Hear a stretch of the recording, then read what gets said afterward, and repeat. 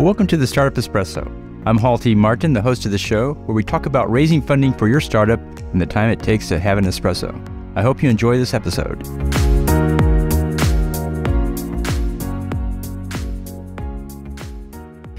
Hello, this is Hall T. Martin with the Startup Funding Espresso, your daily shot of startup funding and investing. The von Restorff Effect is defined by Wikipedia as an item that sticks out is more likely to be remembered than other items. The startup pitch that provides something unique will be remembered more than the others. To use the von Restorff Effect in your pitch, consider the following. Highlight key elements of your message so it is visually distinctive. Use graphs or charts to help your presentation stand out from text-only slides. Highlight words or phrases to emphasize key points. And use GIFs with motion to capture attention. The goal is to take the investor off autopilot and get them to consider the information more deeply. Presentations that are distinct and stand out from the others will be remembered by investors.